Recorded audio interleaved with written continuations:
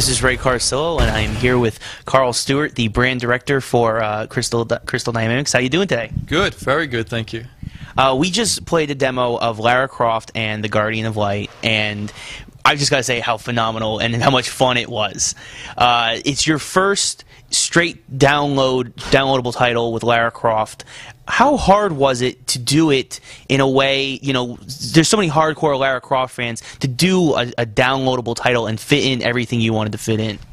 It's always a tough job. We try to make sure the fans and the community are always looked after, but it was, I wouldn't say easy, because nothing's ever easy, but in a way, Tomb Raider and Lara Croft is in our DNA. Crystal Dynamics have been looking after it for the last 3 games, and we have a very passionate team. We have a bunch of guys and girls who really want to make sure no matter what we do, they do the best possible game. So for us to pick an arcade title and to go headfirst into it, all the guys and girls were excited to say, let's push the boundaries on it. Let's make sure that we get the right balance of puzzle solving, good combat, good exploration.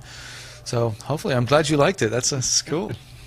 Now, one thing I noticed about the gameplay is that it's kind of got a gauntlet kind of feel to it, that overhead look to it. What went into the decision to go with that? Was it just in terms of being able to make it fit, you know, as a downloadable game, or what went into that decision?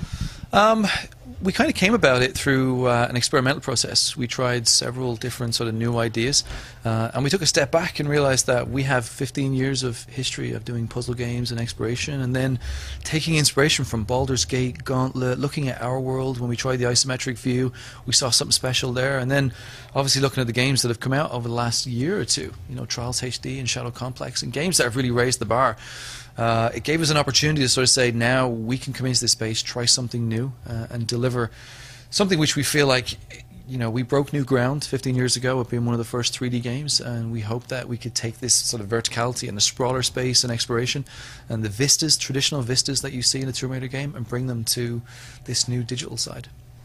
Tell us a little bit about the story about the Guardian of the Light. It takes place in Central America. You know, typically Lara is on an adventure for an artifact, but tell us a little bit more about the details of it. So it all started when we made the decision to go down the road of building a digital game. We wanted to make sure that we not drive a peg between the names, but try and create something unique with Tomb Raider that will continue to be that sort of epic adventure. And Lara Croft this time was about how can we take Lara into this new journey, this new area, bring new things in like co-op. You know, bring in this new combat arena. And as a result of that, we looked at how we could say, well, over, you know, 14, 15 years, Lara's been on these many big journeys. And during that time, she's seen all these secondary journeys. She's sort of seen all these artifacts that she's heard about. And we decided that that was an avenue for us to sort of say, right, we can compile all that in this journal. This is ultimately Lara's collection of stories and things that she's always wants to do on her own. And this is one of them. This is the Guardian of Light, is all about the Mirror of Smoke. The Mirror of Smoke has been held, protected, I should say, in a tomb deep into the South American jungle by a Guardian of Light called Totek. And Lara's heard about this story, and she goes looking for it, and she eventually finds it. When she does, she doesn't realize, but Vasco, who's a mercenary, has followed her, and Vasco tries to steal it. But lo and behold, as soon as he tries to take it out of the tomb, he unleashes Zolot. And Zolot has been banished in this mirror, and Lara didn't really know about that aspect of this story. It was kind of fable, but as soon as he tries to bring it outside of the tomb, Zolot breaks free, kills Vasco and his men, and Totek comes back to life. And between the two of them, your job is to collect the Mirror of Smoke and take it back before the sun comes up, which, if it does, you'll see eternal darkness, and Zolot will rule forever. Oh, eternal darkness would suck. Yes, we try to keep it very simple. The thing about this story is that it's there, and it's awesome to be able to play with a story, but to us, story was a fine balance between giving people the opportunity to pick up an arcade game and play for 10, 15 minutes, or play for 6 hours, you know, whichever. It's the stories have always been a big part of what we do, but bringing story into the arcade space is a unique talent. And it's getting the balance right, so people feel like they can just have some fun a Friday afternoon before they go out, or play through the game from start to finish in one sitting. Tell us a little bit about you touched on it briefly, the co-op mode in the game, and what made you want to do a co-op mode, and how does it work in this dynamic? So the co-op mode works in sort of 2 ways. One, you can play a single-player game, so we've kept the single-player for the hardcore fans, so that, you know, Lara's equipped differently. She can traverse the environments and the puzzles in a unique and different way using the physics and 1 or 2 extra tools. But by bringing co-op in, it was something where we said it didn't need to be competitive in a sense that you could kill each other or you could grief each other, but it was more about bringing true co-op. You know, I've played so much multiplayer games, so many, where it's totally 4-on-4, 8-on-8, and you feel alone. Although you're there with all these people, you still feel somewhat alone. You know, if you're capturing the flag, you don't really care where everybody else's is. You know, you're watching for a sniper or whatever. Whereas this, it was all about true co-op. How can we develop a scenario where you'd come to a situation and you had to work together?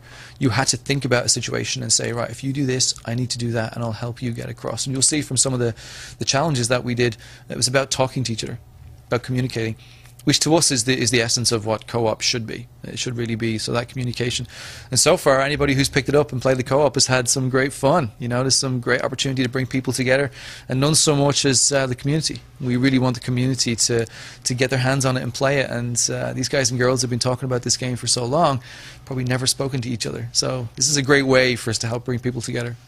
Being a downloadable game, sometimes not a lot of them have a lot of length or a lot of value to them, but how long can we expect Lara Croft and the Guardian to take, and how many chapters can we actually expect from it? So one of our goals when we built this game was to make sure that, again, we pushed the boundaries. We tried to do something exciting and something new, and none so more sort of saying time. How long does it take to get through an arcade game? I've played some where I've blitzed through them in 3 or 4 hours, and whether they're co-op or whether they're single player.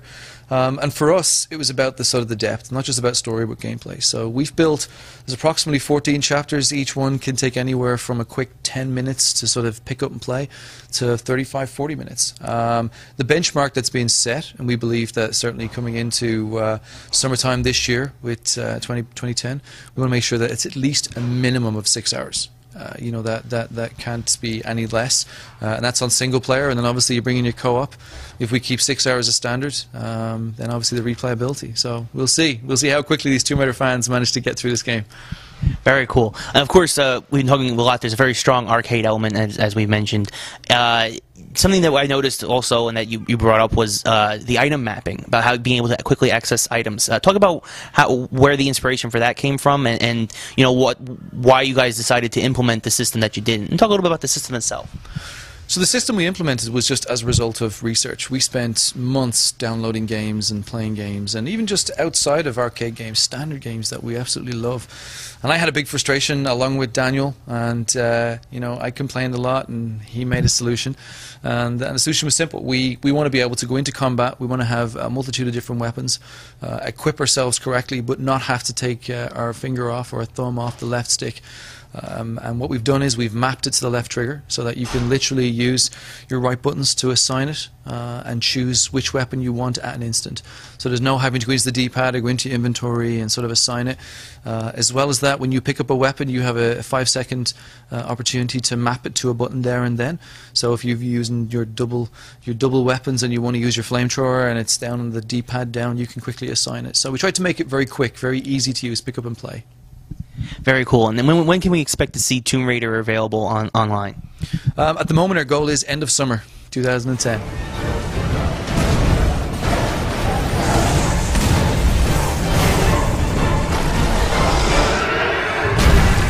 Well, that was certainly unexpected.